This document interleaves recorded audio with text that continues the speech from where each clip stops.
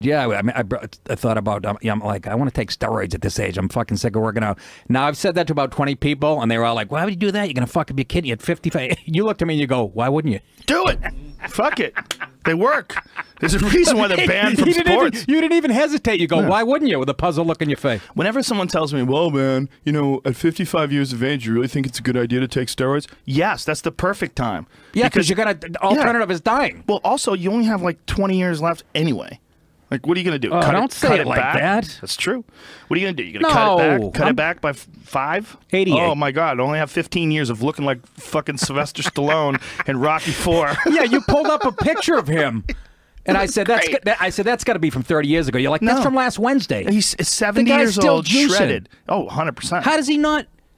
Find me the doctor. I'll pay fucking good money. I'll get you a doctor. I know you will. Testosterone replacement Where did you meet him? At the therapy. fucking original room? No. He's in the belly room.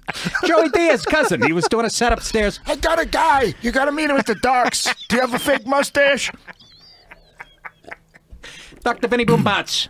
Well, testosterone replacement and hormone replacement therapy is there's a real science to it. The idea is you don't take too much. You take what you would have in your body if you were a younger man. That's what you do. And people are like, well, you're not a younger man anymore.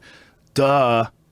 Like, people just want you to wither away and die. So you've juiced. I take testosterone replacement therapy, and I've done it for almost 10 years. What is it, 49? Yeah, 39.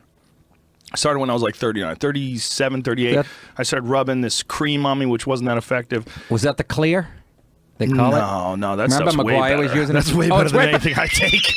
I take mild stuff. I rubbed that on my dog. Here's the thing about the stuff that like Barry Bonds takes and all the bodybuilders take. Like, they're taking like hyperhuman levels. I don't fuck with anything like that. What I do is I take what I would have in my body naturally when I was like 27. That's what I take.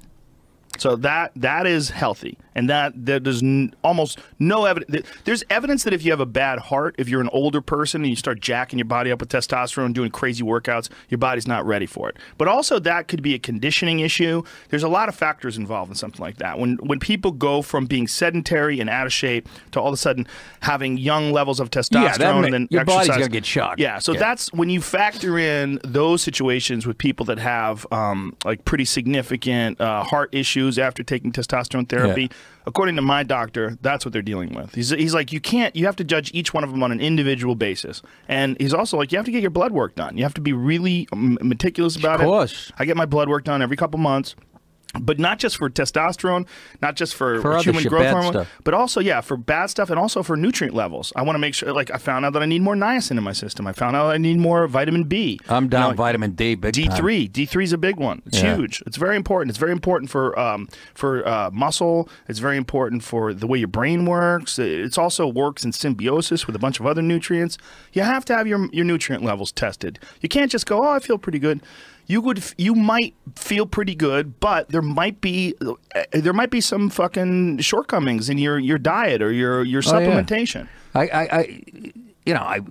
When I played ball up at Maine in college back in the '80s, and they were all juicing, and I got a lot of teammates who are. I got one guy who's in like a convalescent home. I mean, they were fucking crazy with the shit. He's in a convalescent home now at 55. He's. Oh my God! Fucking, what did he do? And another one. There's two other guys I know that have kidney problems from it, but they were muscular. We were college age kids, and they were fucking and they were juicing. You know, that's not our whole smart. line was juicing. But if you wanted to be a pro athlete back then, the fucking Jose Canseco days, you kind of had to. Those guys are all gorillas. They were absolutely. all giant. Even at Maine, I go, holy shit! These guys were so mean. The linemen, and I loved them. I hung out with them like when they were not drinking and shit.